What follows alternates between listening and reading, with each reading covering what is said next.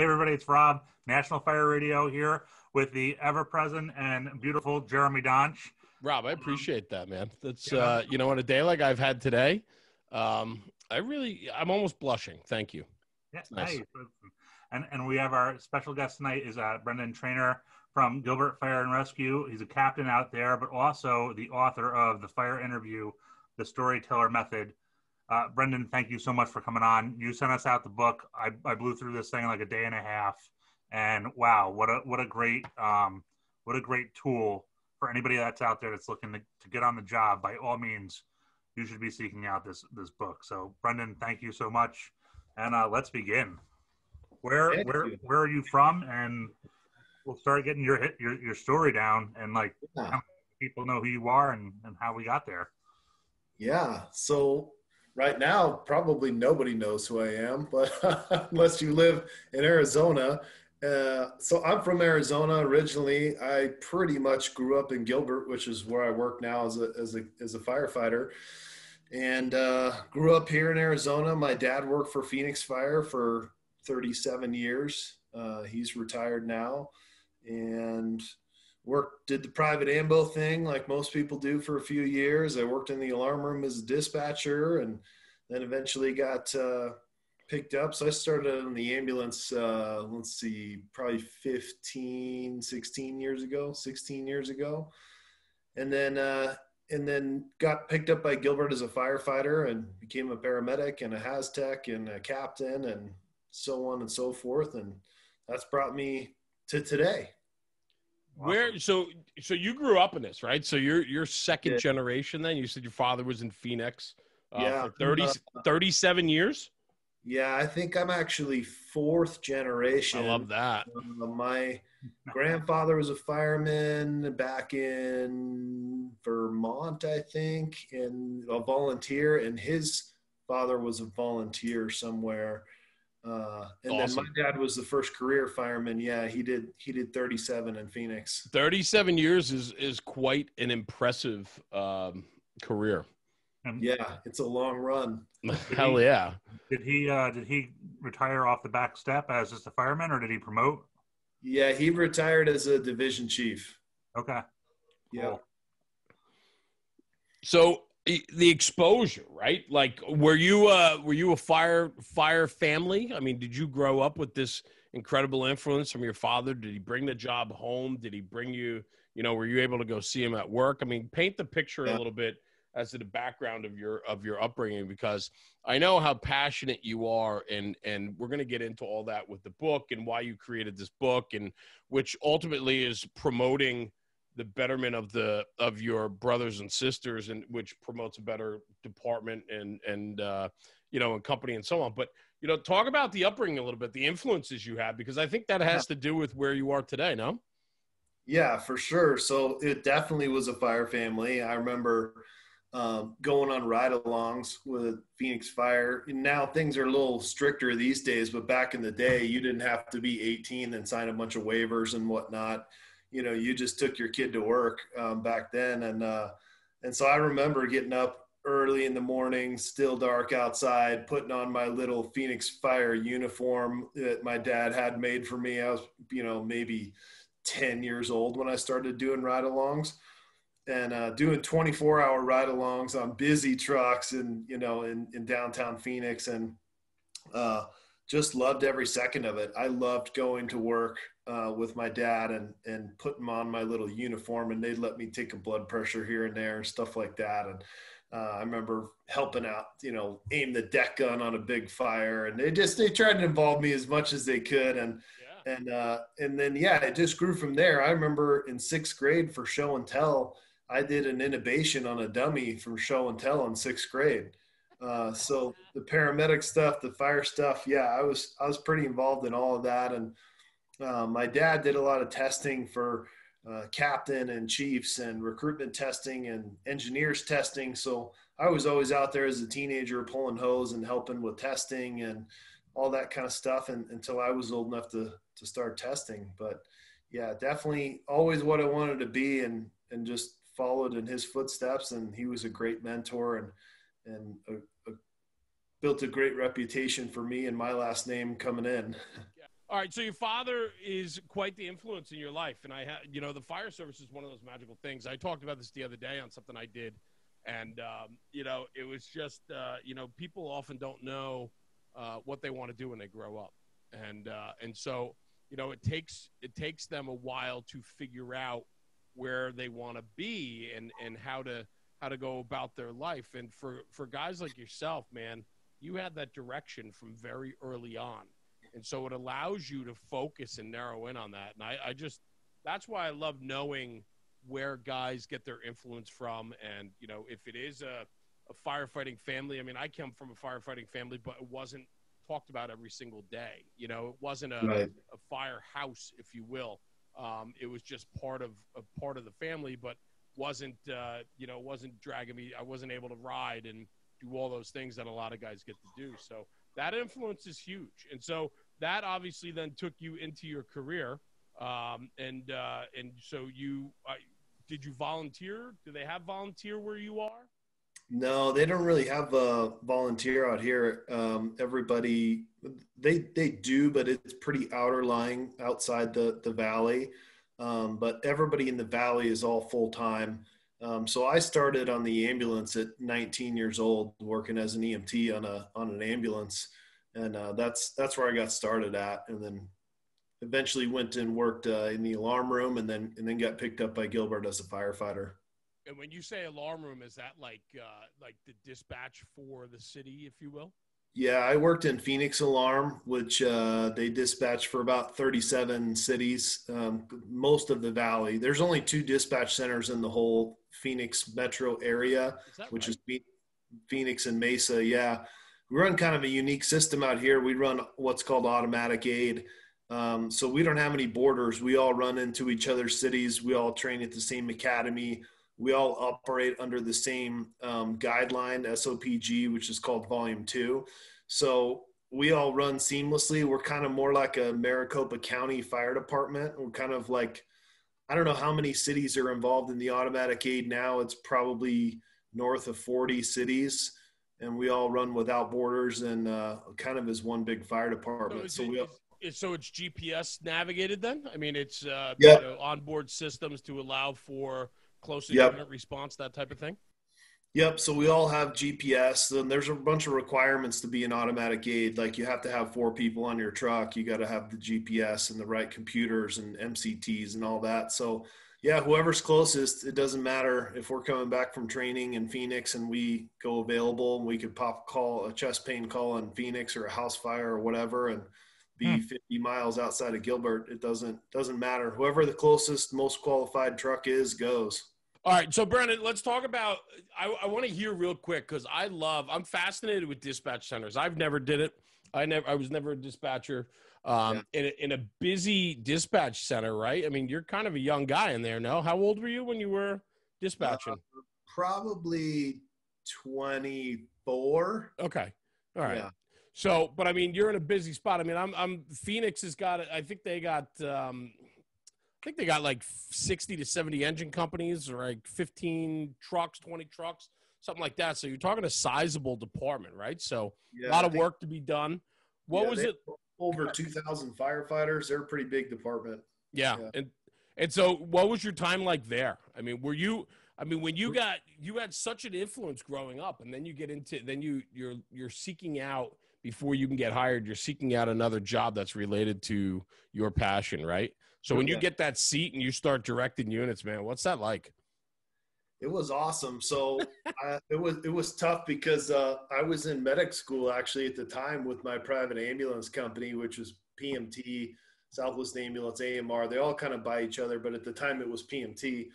And I was completely done with medic school with the didactic portion. I just hadn't finished my vehiculars. And I get a call from Phoenix Fire. It says, do you want to come work in the alarm room? Which of course paid like twice as much as I was getting paid by the private ambo.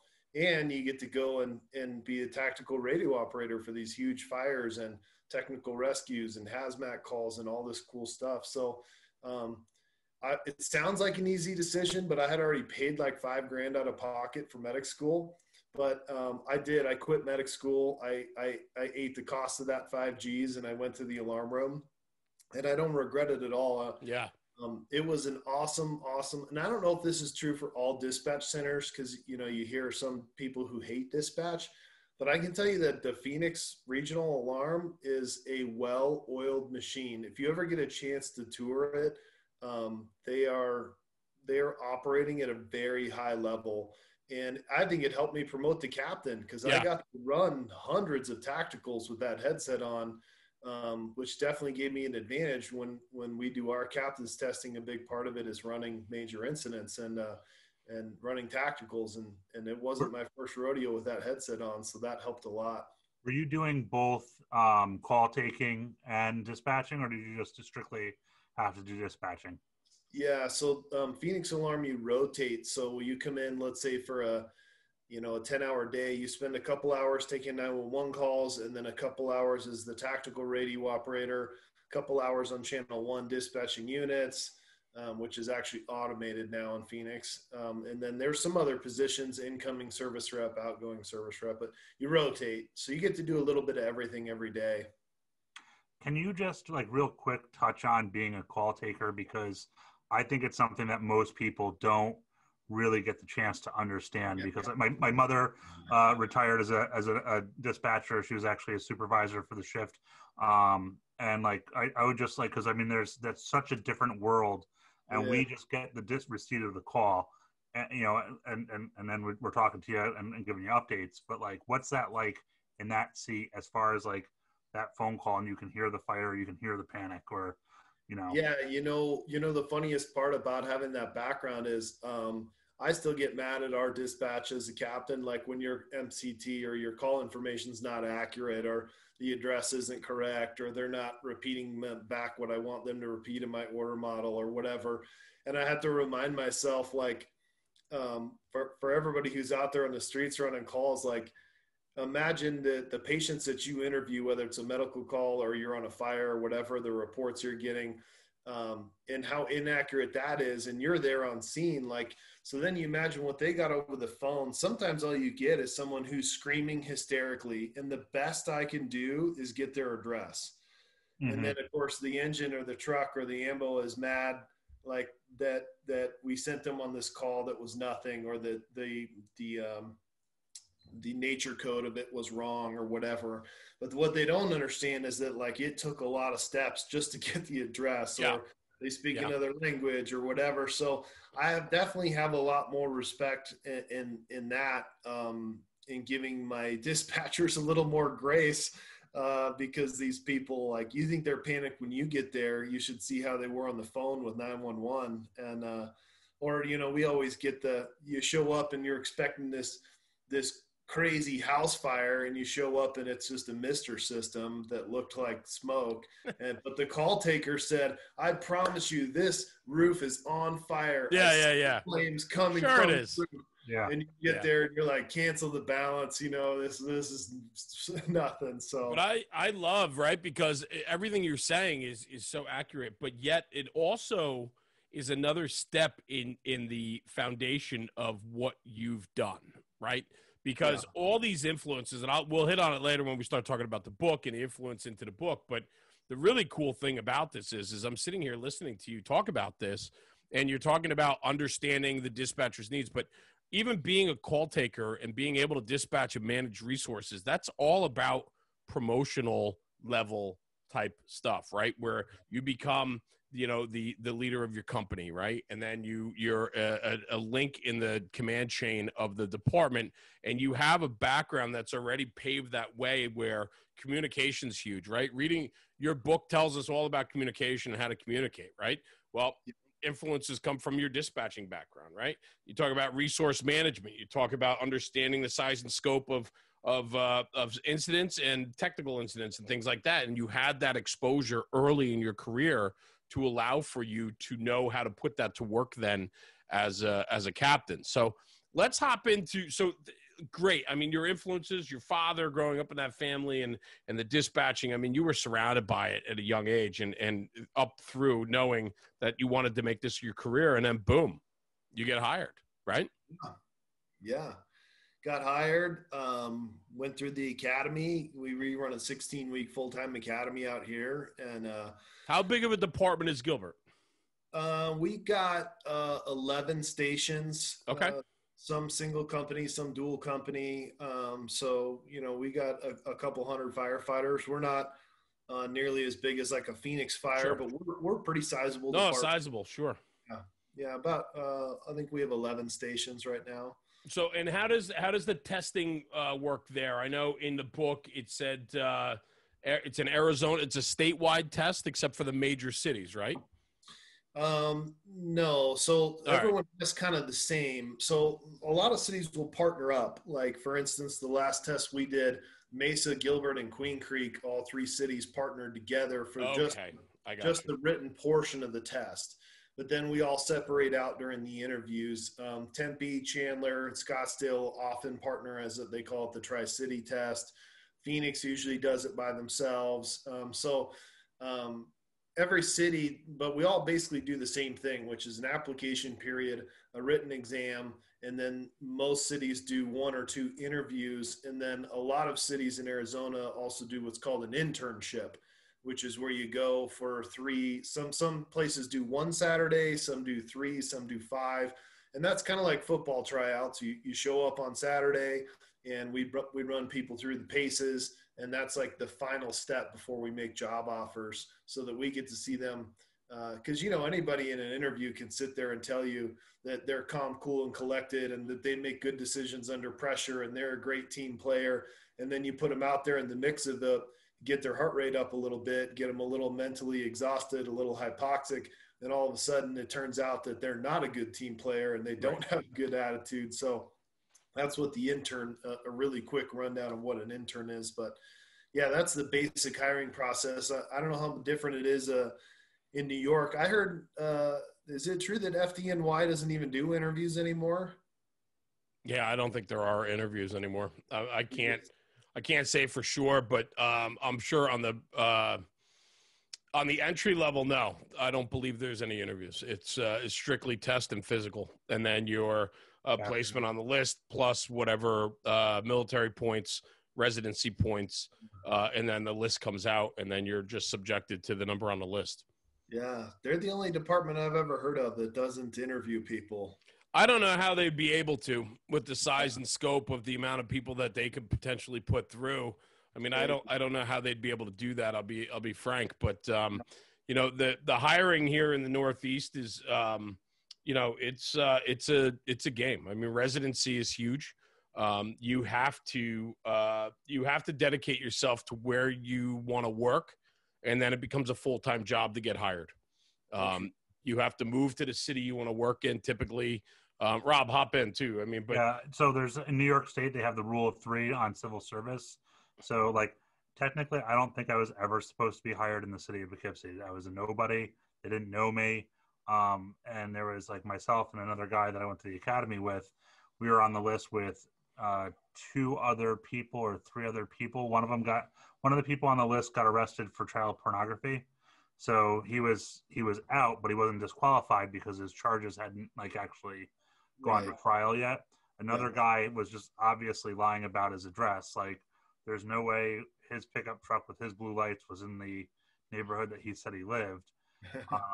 So then it came to, and they literally, like, before they could move on to the next group of numbers or the next test scores from the 100s to 95s down to the 95 to 90s, they had to hire 2 people off of that list. And so I mean, I didn't realize it at the time, but I could have probably been like, yeah, I skin live animals, and they would have been like, oh, that's very nice. Like, because they would have been they would have had to pick either the guy with child porn or the guy who was obviously lying about his address. Yeah. So, and that's just like, that was a loophole in the law. Yeah, so, I don't, Rob, that's the craziest freaking story I think I've ever heard you tell. But on like in New Jersey, for say, right, it's a statewide civil service test. So every department, unless they choose to do their own, but they typically do not, they do a statewide civil service test. So anyone in the state could take the test, but you need to have residency typically in the city you want to work in prior to the test, so that when you register for the test, you have the residency in the city you want to get hired in. If you don't have residency, most of the time, because it's a statewide list, if say the city of Patterson is ready to hire, they'll pull a Patterson city list. And so only residents will get pulled on their list. And that means that if you haven't moved there and did everything before the test was given, right, you then you wouldn't qualify. And so if you don't live in a jurisdiction, you just live, say you live in New Jersey, took the civil service test, and there's probably a handful of municipalities across the state that just use a statewide list, it's near impossible to get hired. Everybody pulls a residency list. So you have the residency list as well. There's departments that'll use that. Yeah. But you can cross file in New York State. So you can, like, if you score like 100 and you want to like go work in Albany or Schenectady or something like that, you can then move up there knowing that you have that 100, and you'll either populate on the list before they pull it, or the next time around you'll get hired. But it's so it's kind of unique. So guys have to know really upfront where they want to work, and then they have to dedicate themselves to getting hired. And it might take I just had a buddy of mine get hired the other day, and he's been living in that city for 3 years, and he wants nothing to do with living there, but he has to play that game. And so you have to move, because they will send investigators out. They will show up at your residence and do that background check to make sure that you're there. You do need to produce bills that you're there. They talk to the neighbors. They watch your apartment. So it's legit. I mean, you gotta do what it takes to get the job. And that's why, but the job up here is very sought after. I mean, it pays well. The benefits are huge, and it's a very good job.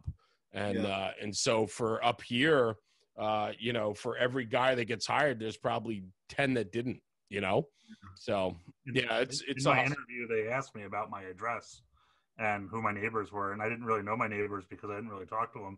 But I said to them, I was like, we can go down to my grandmother's house right now. Like I live with my grandmother. Just bring your appetite, because she's going to cook you food. Like, you're not going to go in there and not have a meal. Yeah. And they were like, all right. And like, there was a guy on a job. I didn't realize it was down the street. So he was like, yeah, I see him there all the time. He's a volunteer. And like, but like Jeremy said, they'll show up. Like they'll look into it. So you gotta play the game, and you got to do it right. I mean, some people circumvent the system, but frankly, the guys that circumvent the system typically circumvent their whole career. And, and that's really, how it goes. But anyway. Yeah, we don't have any residency stuff, and at least in Arizona, none of the departments I know of, you definitely don't have to be a resident. We've had people fly out to test from all over the country, and that's interesting. On the East Coast, they really want you to be a resident there, huh? 100%. And a lot of it, I know by me, it's a lot of these are small to mid-sized cities that are struggling, and they want to hire from within. They want a representation of their community. And so they do that. And like I said, too, the job is there. I mean, like I said, for every guy that gets hired, there's a lot that don't. And so there's a lot of people vying for those positions. And so you got to be good. You got to play the game, and you got to want it. And the guys that want it typically have very good careers. The people that fall into the job, I can't speak for them, and so on. But anyway, so, all right. So, and not only that, but you're right, man. I know there's a lot of departments outside of the Northeast. There's no residency. I mean, I was talking to guys out in Cal Fire. They have guys fly in for the fire season, and then they fly home for like 3 months. It's crazy how that works. Yeah. Crazy. Mind numbing to me. Well, I think it kind of leads us into the book here, because in order to get there, you're going to have to sit down at some point for an interview. Yeah. And that's kind of where your story really, I mean, to me, it was kicked off when you explained this. So kind of like when were you first approached about somebody, like giving help to somebody in this interview process? Yeah. So I think generally, at least here, when you have someone come by the station, either they're doing a ride along or they're somebody's friend or whatever, and they are interested in testing for fire, usually the instinct is to grab whoever the newest guy is or gal and say, hey, talk to this person about interviews. And so it probably just started out like that, just helping people around the station that came by for ride-alongs. And then I had some friends that I wanted to help get hired. and started talking to them about interview stuff. And I had mentors that helped me before. And so, yeah, we started just developing this system. And before you know it, like everybody who's meeting with me is starting to get hired. So then I started to get this reputation starting to build. And then all of a sudden I'm getting phone calls from guys I've never met from other cities. Like, hey, I was told you're the guy. And I'm like, I guess so. I don't know. And so then they would send their person to me. And yeah, so we had a lot of success in getting people hired. And so that just kind of grew like wildfire until it just became commonplace. Like, yeah, this is the guy you need to go see. And then it started to grow and evolve the system that we use, the Storyteller Method.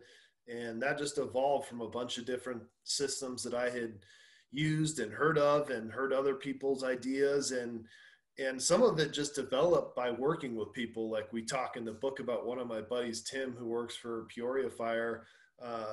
He's the guy that played for Michigan State, and right. So the whole highlight reel was created because of Tim.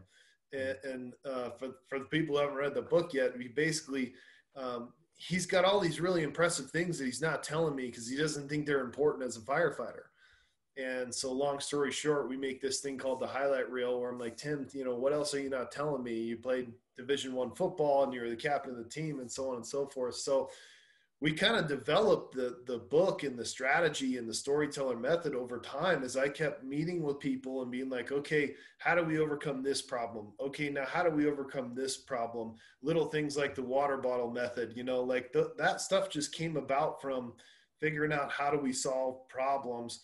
And then eventually we put together a packet to give to people. And that was not economically viable taking these things to Kinko's, and I think it was costing me like $26 with a 3-ring binder and a packet with over 100 pages. And then so we decided to publish a book, and I really thought it was going to be a local thing that would help the people I'm helping and just be an easy way for me to distribute the book, which is what I would call like step one of our interview prep, because I don't ever start with mock interviews, which we can get into if you want. And yeah, why don't you? Because I know that a lot of people, even other, like when I was trying to get on the job, there were books that were all about the mock interview, and they kind of started off on that. So like hit on that a little bit, because I think it was definitely something I noticed right off the bat with the book that was different from other interview books.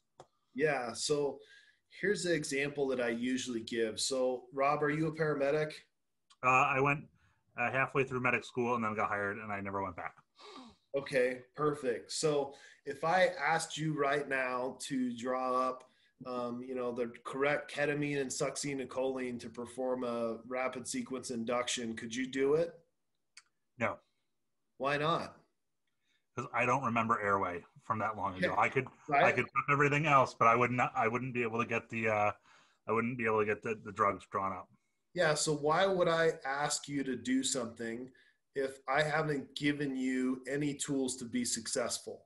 So right. I could have you perform this RSI on Jeremy, let's say, and it would totally be botched, right? I'd start to flutter. There'd be no paralytic. Yeah, so the dosages would be wrong. You might not do the intubation correctly. Everything would be wrong, right? But it's a failure on my part in the person who's supposed to be helping you, because I set you up for failure. What would be a better answer is, hey, Rob, I know it's been a while. Why don't me and you go over the correct steps of what it is I'm looking for you to do to correctly perform this and to score all the points you need to pass this airway scenario.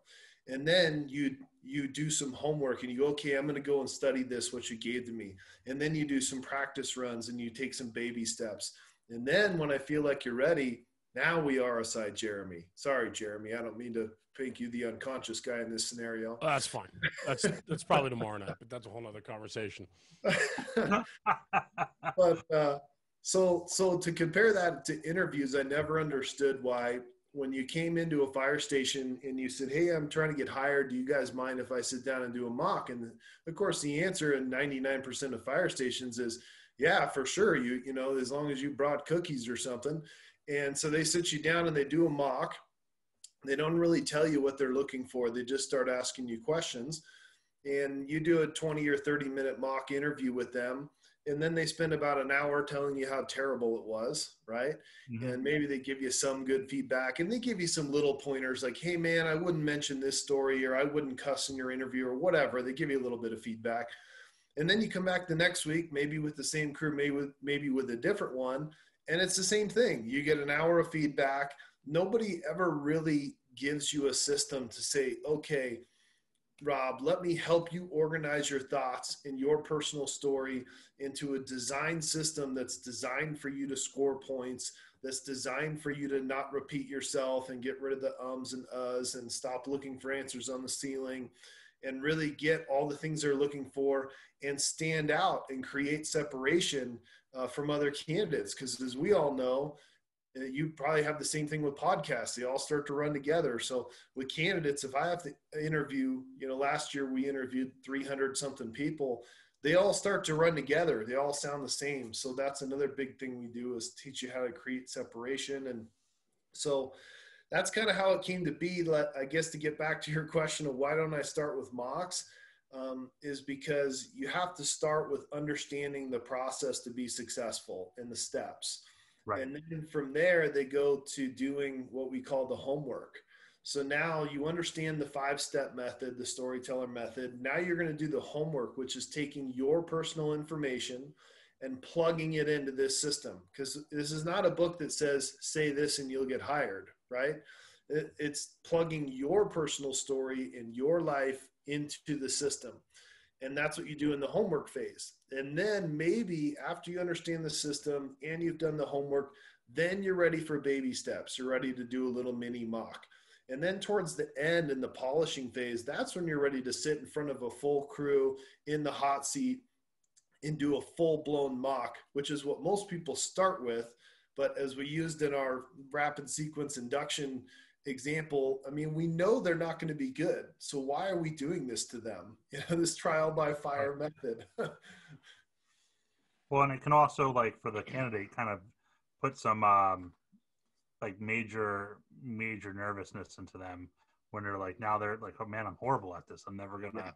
And they could be the next best firefighter that we want with us, but we're gonna mentally destroy them before they even get in the door.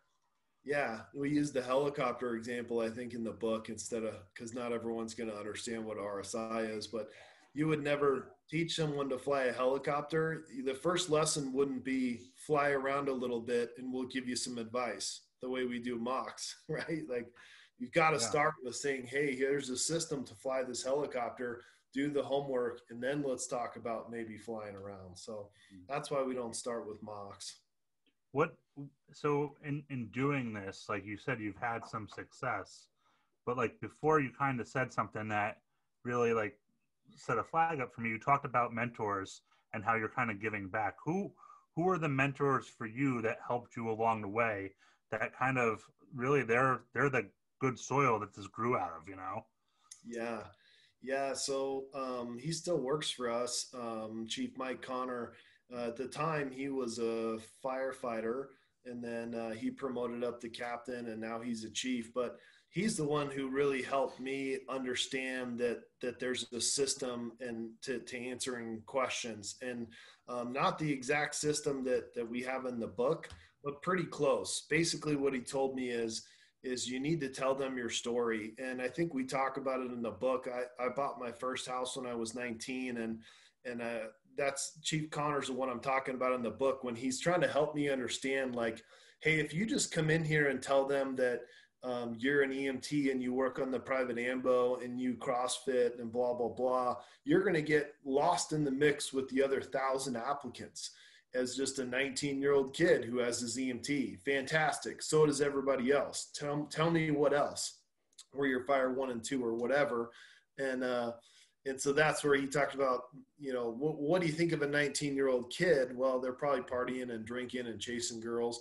Well, what if they tell you it's a 19-year-old kid who has 3 jobs and owns their own house?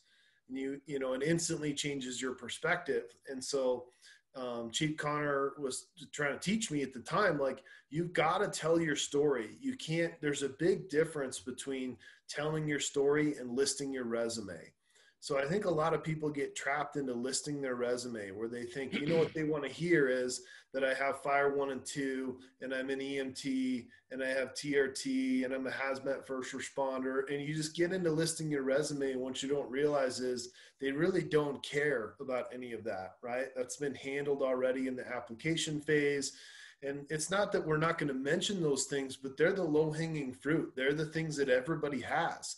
At some point, you've got to move on and create separation. And so that's really what my mentor instilled in me and has made me successful in all the interviews that I've done and the people I've helped is we've got to tell your story. The only difference between you and the people you're interviewing against is your personal story.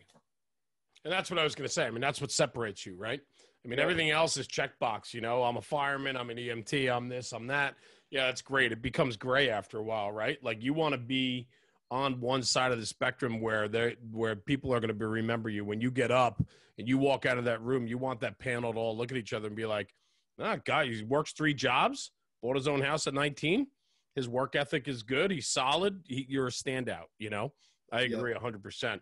Because everything else is really, I mean, people are being posed the same questions, right? People are being posed the same scenarios, right? And it's what separates you. It's truly just your personal story and how you tell it.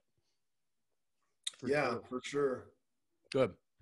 I know we talked about it a little bit on the phone, but like when one of the municipalities I interviewed for was Richmond, Virginia, and in that interview, I was offered an opportunity to ask some questions, and at the time, Richmond was operating a Quint system, and there was a couple articles that were written about them. So I had a lot of questions, being from the Northeast and the traditional engine and truck company, and I kind of started diving into that because I wanted to know for myself if I was going to come potentially work there, how it worked, you know. And I remember saying to the one captain in the room, I said, if I'm supposed to be the first to Quint and I'm supposed to stretch a line, but mom and the 3 kids are hanging from the windows, do we put the ladder up and rescue them, or do we just stay with, like, how does that work, you know?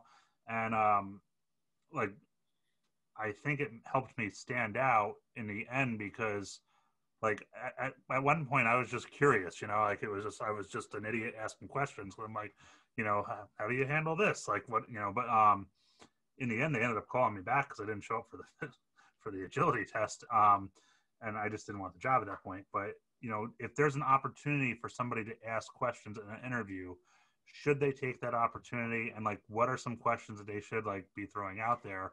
Or do you not typically see that, you know, with what you're dealing with out in Phoenix? Yeah. So in the Phoenix metro area, there's not usually an opportunity for questions at the end. Mm-hmm. I haven't seen that a lot. I've been helping quite a few people nationwide now since we started our Instagram, which is at Fire Interview or at Fire_interview, I think. But yeah, we've been helping people. Actually, we've sold books in 3 countries now. So now I can say we're helping people all over the world. But to get back to your question, it's not very typical that they have questions for you at the end because it's very hard to score that because there's so many directions you could take it. Yeah. So it's just really subjective to have the candidates ask questions back, but you could see that. And so what we have in the book, we talk about conclusions. So we have a set plan for what we're going to do in our conclusion, which is a 3-part conclusion. We're going to thank them. We're going to run through our highlight reel, which you'll understand better if you've read the book. And we're not going to repeat ourselves, but anything we missed from our highlight reel. And then we do what's called the challenge. And so the challenge is basically just telling them that you want the job. And you'd be surprised how many people finish their interview and then they just leave. So you have that opportunity either for questions at the end, or a lot of people word that as do you have a closing statement, or just what do you say at the end of your interview, right? And we like the challenges to say, hey, you know, I just don't want to be a professional firefighter. I want to be a red shirt intern, or I want to be a red shirt at the academy. And I want I want the opportunity to prove to you that I'm going to bust my ass and I'm going to do all the things I said in this nice, cozy, air-conditioned room. Just please give me that opportunity. I promise I'm not going to let you down, right? So we have that passion and inflection to just ask for the next step in the process. So if I was going to ask anything in the interview, I would just beg for the next step. Don't tell them that someday you want to be a captain or a lieutenant or how your dreams of going to medic school. And that's all fine and low-hanging fruit. But what I really like to hear is the guy that's just begging for a red shirt. He just wants to go to the academy and pull hose and prove himself or herself. And then as far as another question you could ask them, if they're like, well, what, you got to ask us one question. My favorite question is, what can I do to be a better candidate for your city? You've seen my resume. You've heard me in the interview. What can I do to be a better candidate? What is it that you're looking for? And they could surprise you. They could tell you, we're only looking for paramedics this year, or we're only looking for people who can run 1.5 miles in under 10 minutes, or, who knows what they're going to tell you. But that's one of my favorite questions, because it just shows humility, and it shows that you want to be the best candidate that you can be. So that's probably my favorite question. If you have to ask one, is what could I do to be a better candidate for your city based on what you've heard today? Yeah. Well, how important, I mean, all great stuff. I mean, I've done a lot of interviewing, and I haven't been the interviewee too often in my life. I tend to do more interviewing. So I'm on your side, right, where you are now, even though as a captain, I mean, if you want to move up the chain, I mean, when you go to promote, right, is there an interview process on your next step, right? There is, yes. So, yep, there it is, right? So, at some point, I'm sure somewhere in my life, I might be interviewed once again. But even I'm just thinking, even outside of the fire service, but, we do these podcasts and it's an interview. It's the back and forth. It's the body language. It's the engagement. It's the confidence. And that's where I wanted to go with this, is how important is confidence when you're sitting there as an interviewer, and you have an interviewee come in and say, it's a young kid. I mean, it's an entry level firefighting position you're interviewing. I mean, you just said you interviewed 300 people in the last go around. Yeah. I mean, that is as vanilla as it gets. I would say 95% of that is vanilla, right? I mean, right. How many pistachio and chocolate chip and coffee did you have? I mean, everybody, it's all vanilla, right? Unless they're standouts. Yeah, I would say probably 70% of the interviews I do are a complete waste of everybody's time. And then probably 20% of them are pretty good. And probably 10% of them are outstanding. Yeah. And out of that, how important in that 30%, the 20% that were good and the 10% that were standouts, how important is confidence in that conversation? It's important. So I think composure might be a better word. And so, go with it. Yeah. I like that. Yeah. Yeah. Let me explain that. Yeah, please. Because the danger you can have with being overly confident. Like if I came into an interview, or like Rob's interview, where he comes in and he's like, well, explain to me why you guys are running quints. Is this for economical purposes, or are you doing what's best for your people? Right. I get it. Like that's a overly confident question to 100%. Ask, right? So the danger with candidates who are overly confident is it can start to come across as cocky. And not to compare that to Rob's story, because I think it was an honest question. But if you have people come in and they're basically in their interview, they're like, listen, I am the most badass candidate you guys are going to see. Okay. I'm the highest educated. I'm the most physically fit. And I'm probably going to be your boss someday. Right. So that person is really, really confident. But they're obnoxious, right? Like there's a difference, right? Like, I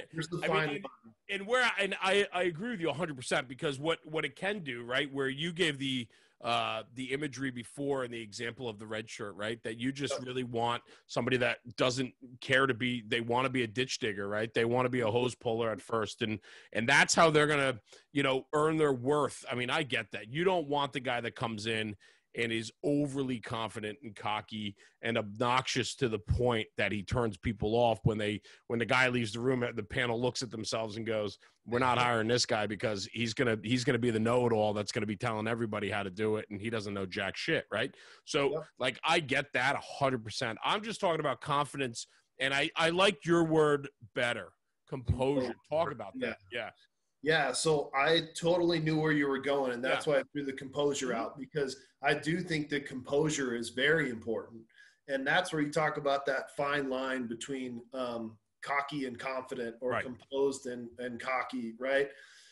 So in your interview, like I don't need you to be overly confident or cocky, but what I do like to see is people who are very composed.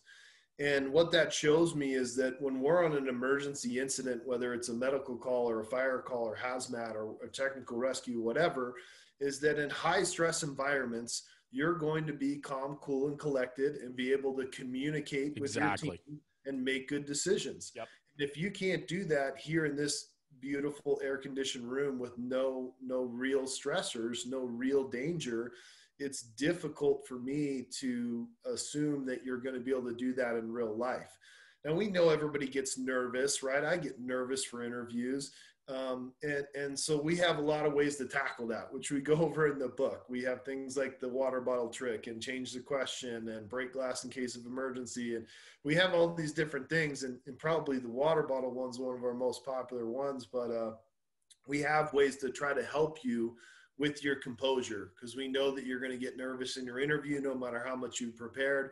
But to answer your original question, I think for me it's very important that people are composed, and it shows preparation too. Like, did you really prepare for this interview, or are you just shooting from the hip? And I can tell. I've done enough interviews. I can tell if you prepared or not.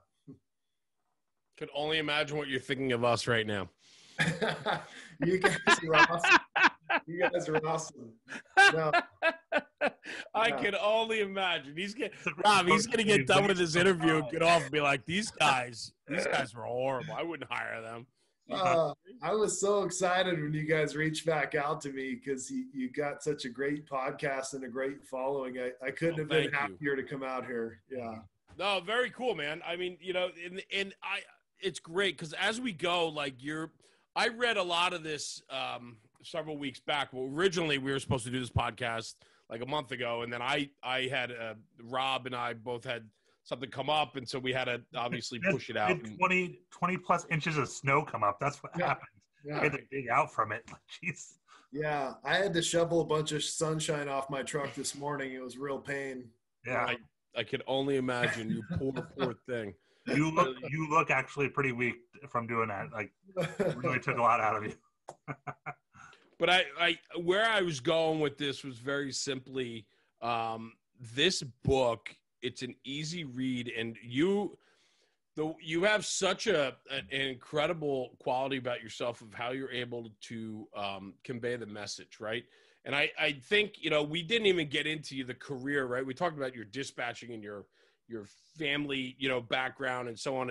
And then coming up through the fire, you get hired and you go through the process yourself. And then you find through all your influences that it gets you on the right track to help other guys and girls in your department. And then the word spreads and so on. And so I guess my question is, in regards to that, is you took all this, you put it all together and you packaged it up, and you have helped so many people, I'm sure, whether it's entry level, it's, I don't know if you're on lieutenants or sergeants, whatever, captain, right? And then up the rank. But this book is not the fire interview, the storyteller method. This methodology that you put in print is not just for one single use interview. This is for any level interview, right? Because it's simple, it's matter of fact. And I mean that in the best way, because it's an easy interpretation of what is required of you on the simplest forms, right? Sometimes we overlook and overthink, or a lot of times most people overlook and overthink everything. And when I talked about confidence and you discuss composure, those are simple things that we take for granted. And some people are more confident than others. inherently, right? I mean, there's a lot of skills here that you talk about. You talk about that water bottle method. Like, what a simple method, and, you know, not to take away from the book, because we want people to certainly to purchase the book, but it's a simple pause moment, right, in the interview. I mean, you keep referring to it, so I just want to hit on it. But from what I remember from the water bottle trick was, typically a water bottle is on the table for you during the interview, or you could bring your own, if you will. And instead of looking up at the ceiling or looking at the floor when you need a second to regroup, gain your composure, or formulate your answer, you take that sip of water, or you know, and so on. And it gives you that extra, you know, I'm hitting it right, Brendon? I mean, that's really what that is. And it's those little hacks, but you've done so much with this book.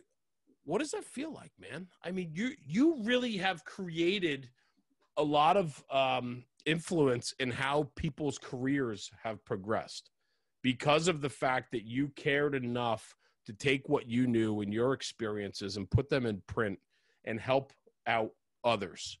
That's wild, man. Like, you have to sit back, right, every once in a while and go like, oh, this is crazy. Like, you know, that you're having an influence. I mean, right? How many badges do you have that you can say, like, not that they're your badges or the candidates, but like you're attached to how many firefighters who've gotten on the job? Yeah, I don't know, a lot. And, it feels good, you know. The touch on the water bottle method. You guys probably saw it on our IGTV on Instagram, but I think it is in the book also. But it's just a way to reset your brain when you get caught on a question. Everybody vapor locks from time to time, and you forgot your train of thought, and it just explains a good way to get back. And generally, I find that people are between steps, right? They've either just finished step 1 or step 3 or whatever. And so that's what I tell them. And when we're practicing, I say, hey, take a drink of your water. Think about what step you're on. And it literally takes them 3 seconds and they're back in action, which is way more comfortable than what we call looking for answers on the ceiling. But to get back to your question, I don't know how many people we've helped. I wish I had a number. That would be awesome. But it feels really good. We thought this was going to be like a local thing, like a way for me to save money on printing. And I would just keep helping people out of my fire station and help our local people with promotional stuff. And sure. And that would be it. And then it grew like wildfire. And I got an email from Amazon that said your book's #1 on Amazon. And then it started selling in other countries. And then we started talking on national fire radio. And I'm like, this is out of control. And we have a thing on our Instagram, which I'm not good at social media, as you can tell if you've been on my social media, but my wife is trying to teach me to be better. But we have a success stories thing. And those are my favorite when somebody DMs me and says, hey, Cap, I just wanted to let you know I just got picked up by Miami-Dade or wherever in the world they are. I've been testing. A lot of them say something like, I've been testing for years. I read your book. I did the homework. I just got picked up last month. I wanted to say thank you. I love that. We just published the book in September, so it's only been out now for 4 or 5 months now, something like that. Let's take a minute and talk about the book, because it was something that I asked you. I was like, oh man, I was just like really smart that you did this. And you're like, that's just the formatting of the book. But it actually helps out, because as I was reading the book, I was taking notes in the columns. And it's something that you actually want, though. Like, you want the book to be a workbook, not just something that sits on a shelf and is all pristine. And should be covered in notes like that one there on Jeremy's screen. And I think that's awesome, because like, and that's, if there's one thing I want to get out to anybody who's going to buy this book, and please do and utilize it to help you with the interview process for your career, do the homework, write in the book, and keep the notes, because it's gonna, like, for me, I'm that type of learner where I'm writing stuff down, and it just helps my brain remember it a little bit more. But I think that was an awesome thing for the book to have. And it's, so if anybody's going out there to buy it, use it as the workbook and take notes in those columns. I mean, it's 100 pages, just over 100 pages. Yep. It's wider margins, like Rob said. So this is a book that you could literally read in one setting, right? And then have the ability to make your notes and to formulate a plan right in that book, and you can tag it, mark it up and so on. It is truly a workbook. And I did. We took some notes in here. My wife actually read the book cover to cover as well, because she loves to read, and she was like, well, I know you're not going to read. I'm not a big reader, so I don't want you to be insulted, but I did read. I did go through. I read a bunch of it. I really did. And I digested some of it. I read some more today to really just kind of get the key points down and so on. I'm not a huge reader. I have tons of books. Well, actually, I have bookshelves behind me. They're empty right now, only because this is a new home office. So I'm putting it all together still. So I don't even have my books up yet, but I'm hoping to get an audio version out there at some point that you can listen to. Yeah. We just published, so we haven't gotten to the audiobook version yet, but a lot of people have been asking me that. And I need to get an audiobook version, because I'm the same way. I don't read hardly at all, but I listen to a lot of books when I'm doing yard work and whatnot. Yep. But yeah, it's just to touch on the length of the book and how that came to be. I asked my wife, I was like, man, I don't know. I think it's 124 pages, including the homework and the notes. Right. Yeah. Yeah. And I was like, it's really short. And basically I typed what you need to know. And I could have made it 300 pages and added a bunch of fluff in there. And I think of it like medic school or EMT school or whatever school, pick any class you've ever been to. Like, do you really need to, there's so much stuff that you don't really need to know, but for some reason they feel like the class is more thorough if they include all this crap that I don't really need to know. Like learning the blood clotting factors or all 12 cranial nerves. I've never been on a call and been like, good thing I know how many bones are in the body. That really came in handy on this med call. Yeah. So we thought, let's just make the book what it needs to be to make people successful. And people have said the same thing about what we call the workbook, which is really just a couple pages in the back of the book. And that's not so that you feel like you got ripped off. It's because an effective workbook, when you're talking about doing an interview, needs to be something that you can recall easily. So if you're filling out a 100-page workbook, what are the chances that you're actually going to be able to recall that information on the spot?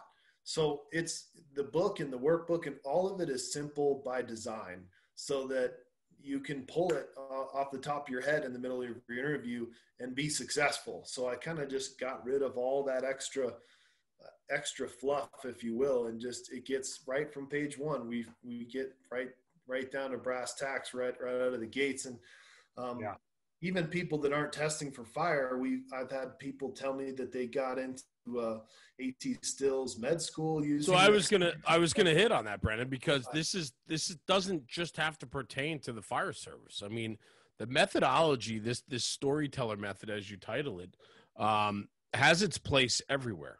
And I think about and again, it's an easy read. It's not overwhelming. There's plenty of information, but it's broken down in a very easy to understand way that, I mean, even for high school kids, that they could digest this in a couple nights, give it a read, and they can really get some incredible value out of it where they're interviewing for a job or even what? The college, Well, yeah, right. Yeah, exactly. Right. Moving off, going to college, and then their first job. And not only that, but, the other value you bring from this too is life is an interview, right? I mean, this podcast is an interview. Yeah. Life is an interview, right? I mean, all of it. Anywhere you go, you have to engage people. And there's the tips of the storyteller method.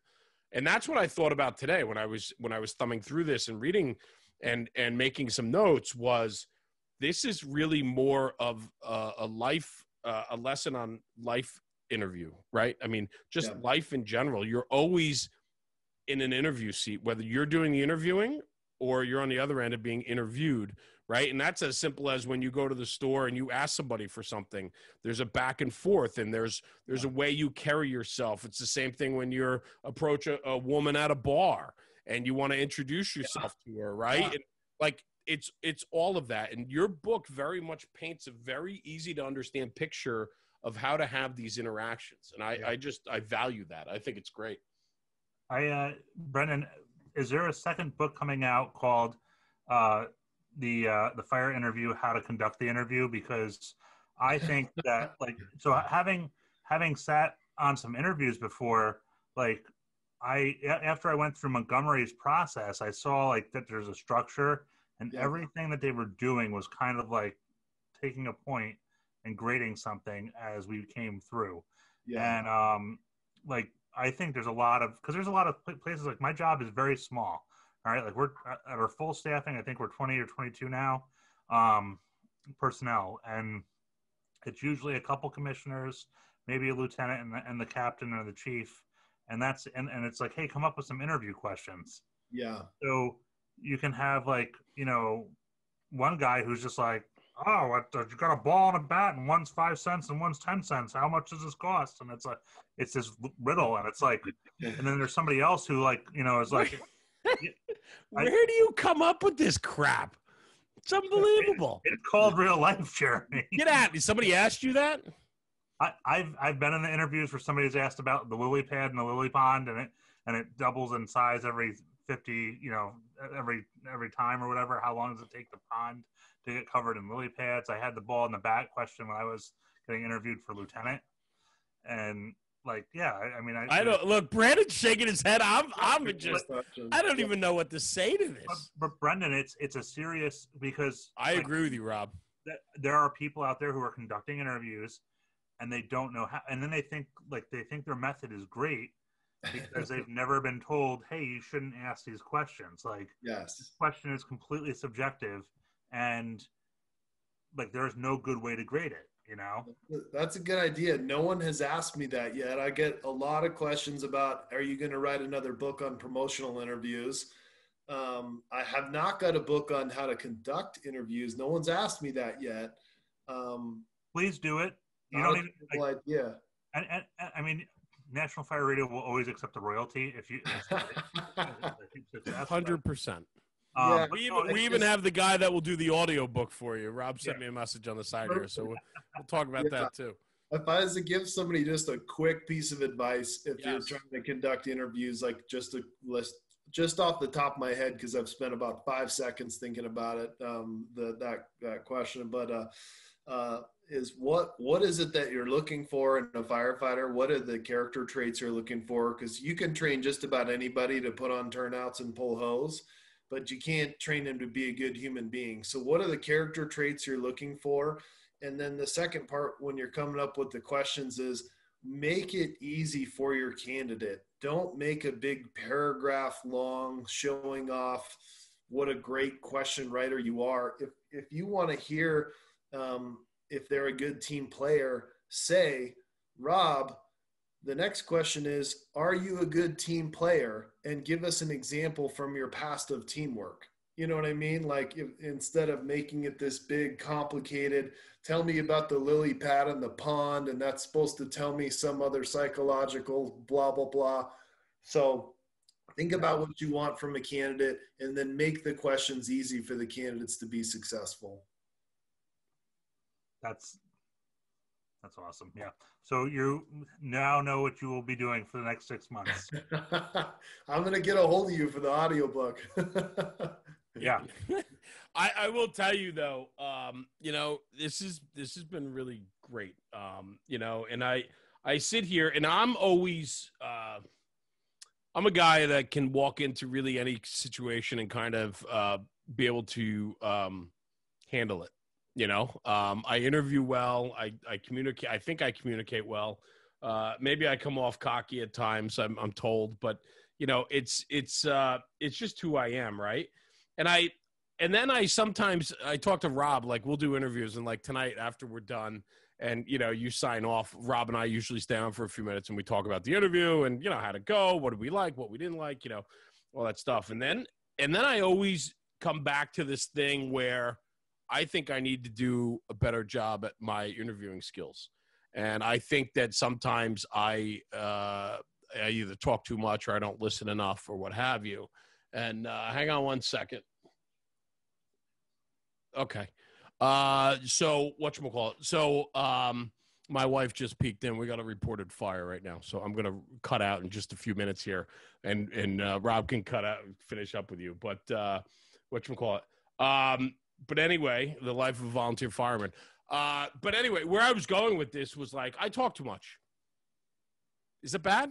Do we need to slow it down? People with all these different character traits that sometimes people are weak interviewers, and sometimes people think they're too confident and overbearing. And so it's finding that middle ground, right? I mean, so many different people have so many different ways of handling themselves and so on. And so for you sitting on that panel, and you don't know what you're going to get, right? That guy sits down in that chair and you just don't know what you're going to get, right? Yeah. Yeah, it's a lot of fun. The way we run interviews kind of out here on the West Coast is it's very strict. It's not a back and forth conversation like we're having now, where it's easy to talk for hours because we're kind of all running off of each other. It's a strict question. So it's, tell me why you want to be a firefighter, and you talk for 3 to 5 minutes.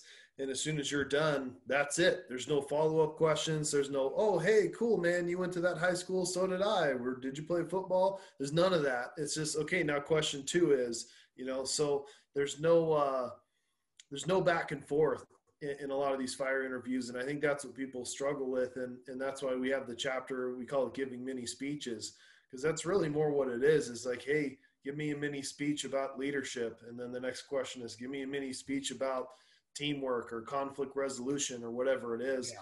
But they're not going to give you a lot of that back and forth. They're not going to help you out a lot.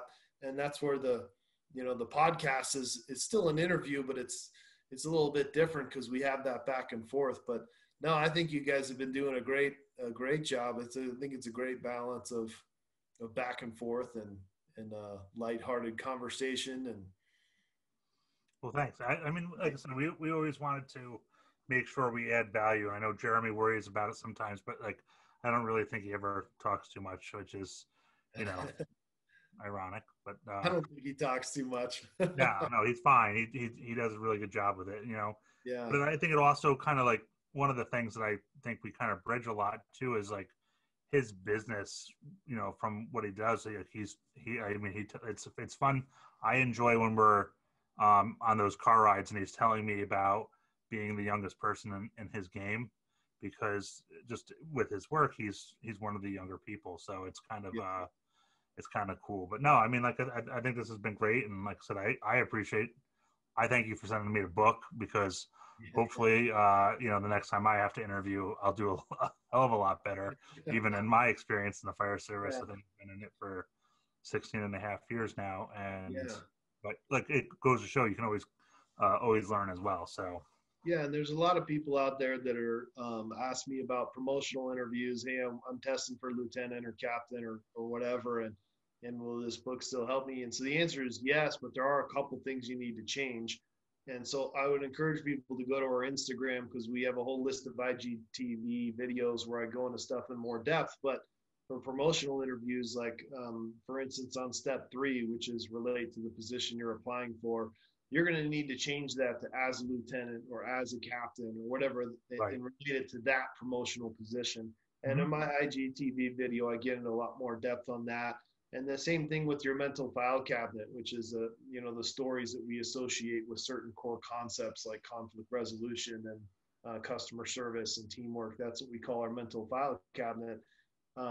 Obviously, if you're testing to be a lieutenant or a captain or a chief, your file cabinet's going to look a little bit different. You might also have to add in there more about leadership, supportive action, disciplinary action, things that a recruit firefighter probably doesn't need to worry about a question about disciplinary action, because they're not a manager. But so those are just a couple little things to help those of you who are listening, who are thinking, well, I'm already a firefighter, and so how can I use this to help promote? And like I said, definitely go to our Instagram, because we post a lot of stuff on there, and we post a lot of stories where you can just ask us questions, and then we'll go into a nice in-depth 10-minute answer on your specific question. And then I'd like to think we post a lot of funny memes too. Yes, yes, and like so even I saw you were doing some medic stuff the other day too, which is always good. So Yeah, that actually was that's the most watched video we've posted so far. So I guess I'll have to do more medic stuff. well, Brendan, I thank you a lot for coming on and talking about the book and talking about your and trusting us with your story tonight, because like I said, this has been a pretty good thing. So Jeremy, do you have anything else to add in there? Hold on. All right. So it sounds like it's unfounded. So I'm gonna keep rocking here. I'm not running out of here. All right. So I want to say this. I was listening. I apologize. We got a reported fire right now. So I'm just listening to what's going on. Basically, Brennan, I think what you've brought to the table is huge. Like everything in the fire service, right? We want to do it for the greater good and the bigger picture. And what you guys have done, you and the few through your career that have helped you craft and put together this book with the support of your wife and so on. You're paying it forward, man. I mean, you're putting out a tremendous amount of personal experience through this book and through the methodology of the Storyteller Method. You put all that together based on your own personal experience. You didn't have to do that. You didn't have to start with that grassroots of printing out $26 worth of Kinko's booklets for guys around the kitchen table. And then next thing you know, the engine from across town shows up because a couple more guys want to learn. And then a couple, like all of that, you did that not for yourself. You did it to help make the job better, to better individual careers and to make the job better. And for that, I that can't go without being said. And so kudos to you for doing that. It's all in the best spirit of what the fire service is all about. I think that you're going to make an incredible impact with this, with your methodology. And I just want to thank you for coming on tonight. It's been great.